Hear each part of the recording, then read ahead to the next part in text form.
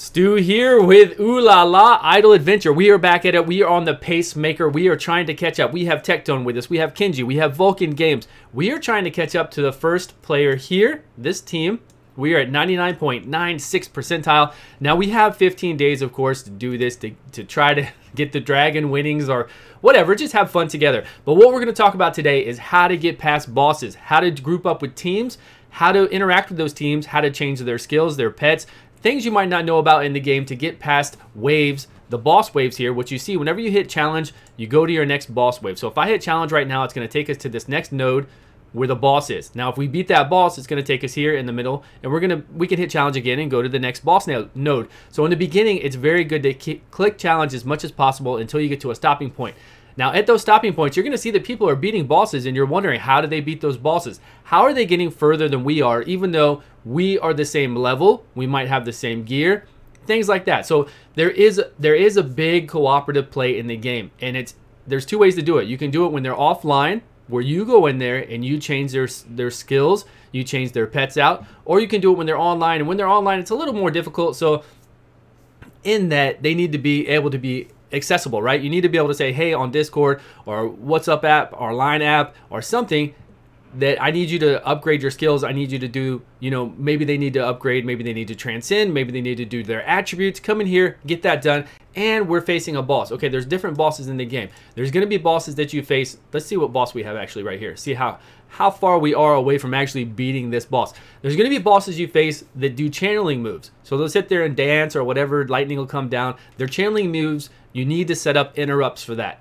There's going to be bosses that attack the back row. You need to make sure that your tank then has taunt abilities up so that he can taunt that boss, and then he won't keep targeting your back row people and take them out very quickly, because your back row people aren't real DPS heavy. It looks like this boss is probably going to do a channel and do lightning all over the place. I'm pretty sure of it. And then there's bosses that do massive, that have, the enrage feature, where we got to do a lot of damage to them quickly toward the end of it. So then you need to bring in all your DPS moves. So there's different ways to do it, and to do that, you're gonna go into your team, right? If they're online, you're gonna have to contact them. Look at what it says when they're online. When they're online, I try to come in here and do right here the magical item for authorizing your teammate to help you deploy skills in whatever deploy. I hit deploy. Okay, he's offline now, huh? Offline. Okay, everybody's offline. My apologies, he was just online. So now that he's offline, when he's online, it'll tell me I cannot do that. I'll hit deploy and it'll say that the person's online. So that means I would then we're in a group chat, say, hey, Kenji, can you switch over to a interrupt spell? Can you switch over to whatever else? So that's what you would do. And then I would be in here, and then if you got to do a one-man team while everybody else is asleep, that's fine. So we get to this boss, we know we need to do, okay, we're not even close to beating this boss yet. We either need to get stronger. Somebody needs to come in here and equip more gear for themselves, because I'm as strong as I can get. I can't equip anymore. We need to run more things like we do over here when we go into the mystical realm to upgrade our equipment, which mystical realm just opened. We'll have to do a video on that and how you do your equipment from there on. So my guy is pretty much up to date. He's at 44k power. If they're all as well up to date, then that means that we need to figure out how to switch our spells around. If we need to interrupt, everybody needs to equip an interrupt. The only person that can't equip an interrupt on our team is our healer. The other two DPS can equip it, and me as a tank warrior, I can equip an interrupt as well. Now, when we equip those interrupts, I'm going to need to come in here and make sure, where do I have my interrupt equipped? So I don't have an interrupt up right now. So I'd come in here, I would do this, interrupt the enemy's skill, 100% hit rate for enemies of 45 or lower. Great. Boom. Swap it over. Now I need to go into our other guys. What am I doing? I'm going to team. I need to go over here to our other guys and then do the same thing. So I need to go to Tectone. If I need to change his pet, if his pet attribute isn't what we need for the boss we're fighting as well, I can hit change pet. But I'm pretty sure he's only got one pet right now. Right, he's got this legendary pet, so that's it. So there's no pet for me to change. But I can go in here and I can get to his spells and see if he has...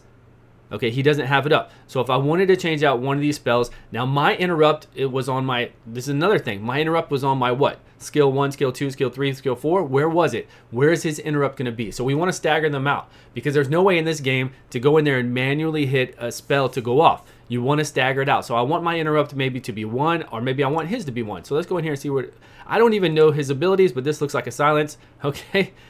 Silence is cool. Let's swap this out. We'll get a silence up, and I don't know if there's another interrupt. If there is, I haven't played a mage, so you get the idea. So you switch in their skill. So he's got a silence on his first thing he's going to do when we face a monster is he's going to silence. So he's up with the silence. So we'll keep with that. Save. Okay. And then we're going to go back to me. I wonder if I can access myself from here. No, that would be really nice if they put a finger for me to even access myself here so I wouldn't have to do this. Now I have to go out, do my own. So here now I have mine as the front. So I don't want mine interrupt to go off right away. I want the silence to take effect, and then after the silence I want my interrupt to go off. So we're going to swap that to be on the second one that goes off after mine. Now the way that those go off, or if you look here when we're in battle, you'll see that when we're in battle, you'll see that there's a little meter underneath our health bar. And as you auto attack, it goes up. Look at the warrior there. You see it going up on the warrior? Mine. And it just went up, and then we can do a special move. Now there is no way, like I said, to see. If you click the minutes in the minutes over here where you get some shells and experience, you can see a battle log. You can see kind of like a skill. It will tell you at the seconds that these skills are going off, which is kind of helpful, but it's going to take a lot of time to really work out what's going on and how to stagger them out. So the best thing I think to do is make one, we're going to have a silence on skill 1. We're going to have my interrupt on my skill 2. And then the next person that we have coming up, we're going to go over here to team. Kenji would be the next one. I don't know why I'm clicking there. And we would deploy a skill that's going to do an interrupt or a silence as well on skill 3 right here. Now, if we didn't need to worry about interrupt and we need to go pure DPS, then we're going to have to switch it out to their all DPS. Again, if we're finding something that is targeting the back row, and myself as a tank, I need to make sure that I have my taunting abilities up. I'm going to have to go in and switch out my taunting abilities. For a tank, of course, I could always have a taunting ability up. I could always have a interrupt ability up, and then I could have 2 other abilities that are kind of defensive to give me shields to keep me alive. But if we're at one that's like a DPS race and I need to do a little bit more DPS, there are a few things I can switch in to do a little bit more damage. And of course, pets play a big part in all this, and I just got the ability to unlock my pet skill tree and do things with my pets. Again, we'll have to worry about that in another video. So here's the thing. What would you want to do when you play the game? What are you going to do? You're going to come over here. You're going to be playing the game. You're going to be in a group. You're going to go to combat. That's this button down here at the bottom. You're going to go to teams, just like I've been doing. Team info if you're in a team. This will be your team if you're in a team, but you're gonna go to the notice board. You're gonna look at idle. These are people who are supposed to be people who are away from their game. They're not actually online right now. And then, if I can talk right. And then there's the adventurous people. The adventurous people are supposed to be people who are online right now. Now, when you're online in a group with these people, if you want to pick this one, that's fine. But you're gonna have to talk to them. So you're gonna have to go over here to this other chat feature, not the world chat, but this little chat one that we can move around ourselves. Where is it? This chat here, no. Where is our move around chat? Okay, now I've moved it around. Here it is. Here's our move around chat. I moved it to the top. We're gonna have to click chat, and then now we can talk to each other. We beat another boss.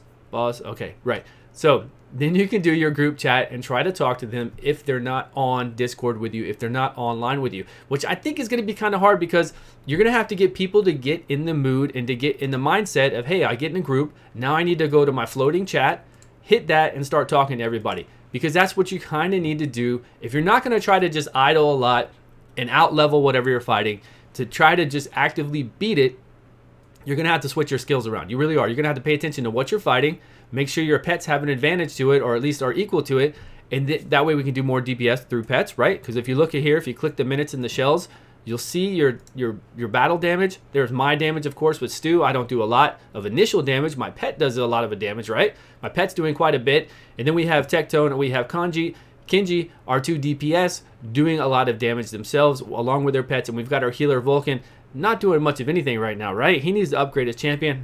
I'm just kidding. I'm sure he did. We were talking to him earlier. Oh, is he online right now? Okay, good. He's taking a break. He's online upgrading. I told him we need to upgrade his champ. There he goes. Boom, boom, boom. The little hammer's going. So you know he's working on it. Fantastic. We've done our quick battles to get stronger. You do that every day, of course. What was I talking about? So then people are online, they're offline. Where was I? Oh yeah, I was talking about talking to people. So you got to get them in the mindset to do this chat, to say, hey, this is the person, this is the monster we're fighting. These are the things we need to do to beat it. We need to taunt. We need to DPS race. We need to interrupt their channels that they're doing for damage. So you'll recognize it and soon see that these bosses will keep kind of rotating in and out, and you'll need to make those changes. So when you're in a team like this, Depending on what you want to do, if you want to talk to people, you can. I kind of find it easier for me if, say, I'm level 18 and I want to jump in this group right here of two 18s and a 21. If I want to jump in this group, obviously there's no join or apply right now because I'm already in a group. You would see it right here in this corner, this blank space. But I would like to jump in a group myself, even though these say online, a group that's not online, right? A group that's completely idle so that I can go in there because I know what we're going to face soon and make the changes I need to do it. Now, keep in mind, though, if you do join a team that is lower than you, you're going to go back to where they're at. Now, that's not necessarily a bad thing. If I'm level 20 or 19 and I join the 16, 16, 15, I go back to where they're at. Usually, I'm strong enough to bring them up pretty quick. Maybe. But the other thing is, too, that when they progress, if they get to 17 or 18 and they're not online, the only thing you can't do is you can't go in there and you can't manually increase their gear and switch out their gear, which is a big thing. You need people to be able to get on pretty often if you're trying to progress right away. If you're not, it's no big deal. You know, you check in every 8 hours, collect all your stuff, do all these, max them out, do your attributes, do your transcends if you've gone past level 10, 20, etc. Do all that kind of stuff, right? But you can't do that. So you got to make sure they do that. So the best thing to do, I would say, in team-wise, if it was me, if you can find active people to talk to that are actively always engaged in increasing their gear and making sure that they're topped off with doing transcending, doing their gear, switching out their gear, and then leveling up their gear, then that's great. Get in a group right like this that's online and go to that chat tab right away and try to communicate with them. That way, hopefully they're going to that chat tab. I really wish that instead of this global here, that when you joined a group, it would show group chat here. And then you have the option, of course, to switch back to global if you wanted to, and it goes back to global when you drop out. But I really wish that right away when I join a group, that this whole thing would switch to a group tab and be pretty empty. And then you say, hey, what's up? Hello, how are you guys? How's it going today? You start talking with your group and you start getting in the mindset of getting ready for the next boss, what we need to do to beat that boss. I think that would help the game grow, and I think that would make the community better because then people wouldn't have to guess with it. Right away when you join the game, when you come over here, you're like, hey, let me go to the notice board. I joined this team. It either says hit apply or join right away. It'll say right here. You join it, and then immediately the text comes up and you're talking to them. That way you don't have to do this chat and this blocking your whole screen, everything else. And then you can do this if you want to, sure. And you can even jump back to global here if you wanted to. I think that would make, you know, maybe we can talk to the developers. Let me know your thoughts. Do you think that that would be a good change, that we go to team chat here, or at least have an option to go to team chat? And if we have that option, why not make it immediately go to team chat when we group up right away? So those are your options you can do. You can go to team chat to get past, to progress faster, or you can go to idle and try to switch around their gear to progress faster for when you fight these bosses. And that's what it's all about, fighting these different bosses. And for us to be able to get up here in this pacemaker, of course, we are spending $15 each on our account to do the $15, the $5 each for our whatchamacallit. And I got more pearls than that, but I haven't used them. I'm saving them for maybe like a summon video or something like that. But we did get the season passes, $5 each. No, it's not I think it just the passes, $5 each for each of these. It's showing it in yen because I'm in Japan right now, but it was $5 each when I go onto my iPhone. And that's all that they've spent pretty much. And then we've done the quick battles to progress ourselves as often as we can. Doing 2 to 3 to even 4 quick battles a day is very good for progression. If you're trying to do pacemaker, you kind of have to do that. And you'll see, you'll get to the point to where you know when to do it, because when you do quick battle, not only does it give you experience for 2 hours, it also gives you an attack increase of 10% for 5 minutes. So say we were close to beating this boss, and we knew we could beat it if we had an attack increase of 10% more damage for everybody. Then we would click this quick battle, we would get that experience, and then we beat this boss if we were close to it. But we're not close to it right here. I did switch out some interrupts, so maybe we're getting further down. I don't know. I'm trying to see here. Looks like we might do better. But that's it. If you have any questions, let me know down below. Please leave a comment, like and subscribe, support the channel. I appreciate it so much. I love doing these videos, but let me know your thoughts. Do you like grouping up? You know it's a big part of the game, so you kind of have to group up and get in these teams. Now you know a little bit, at least about how, whoa, we're going to beat him. We're going to beat him. Hey, yeah, we're progressing. No. 11,000. Okay, so close. So maybe with the challenge, with the quick battle, we can actually beat this person with a 10% increased damage. Who knows? Sometimes it's RNG, so you got to run that monster a few times, because sometimes RNG will get you. Even if you set up your silences right and your taunts and your interrupts, they're not always going to go off at the exact time that you want them to. You have to play with it some, and then sometimes it's, like I said, it's RNG. You might have to run it a few times to beat it. Okay, Vulcan is praying right now, so we're going to move forward. We're going to get experience. Maybe I'll go to 32 after that, and then we're also going to have the 10% damage. So that's it, guys. Let me know how you're enjoying Ulala Idle Adventure. Now you know about grouping up with teams that are active, teams that are idle, how to get into chat, talk to them about it, change it around your skills, and I hope it's helped you out. I will see you all on the next video.